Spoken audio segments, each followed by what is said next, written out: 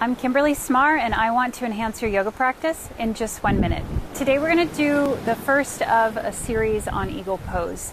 Today we're going to talk about the legs and a variation to do when you cannot cross the upper thighs because of balance or because of some internal rotation mobility issues. So eagle pose generally is done from Utkatasana, which is chair pose. So thighs are back. And what I want you to consider, instead of crossing your right thigh over your left, we're going to stay in Utkatasana. We're going to peel the right heel up. Bring your hands to your heart. Pause here.